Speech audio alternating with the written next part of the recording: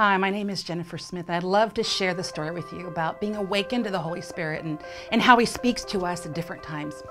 I was going on a walk. It was about 10 o'clock at night, and I went down to the Des Moines Marina, and I did this every day, and there was this one car I walked by. And you know, you just people watch, and I glanced over, and there was a young man in the car. The window was rolled down. There was a smooth jazz in the background, and I just kept walking, and pretty soon I just felt so impressed by the Lord. I felt like He said, go speak to that man. Well, I kept walking, so I'm like, Lord, what? Go speak to that man?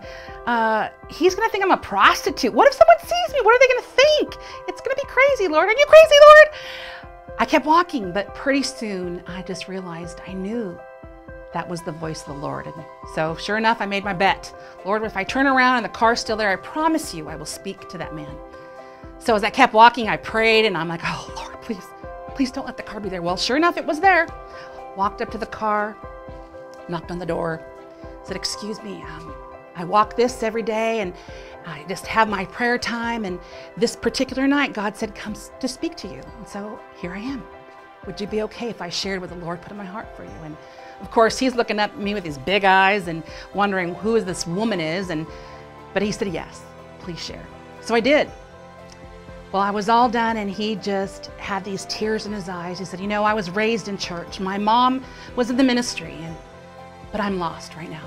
And I've walked away from the Lord, and I'm down here at this marina, and I'm just thinking how lost I am. And I have all these questions for God, and I just need them answered. And here you are, and you're answering them for me.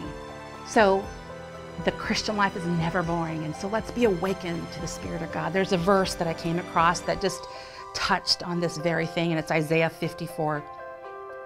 The Lord God has given me the tongue of disciples, that I may know Him to sustain the weary one with the word. He awakens me morning by morning. He awakens my ear to listen as a disciple. That's my prayer, and I hope that's yours. Please come and join us on our retreat, Awaken, October 16th through the 18th. We'd love to have you come and be part of our retreat.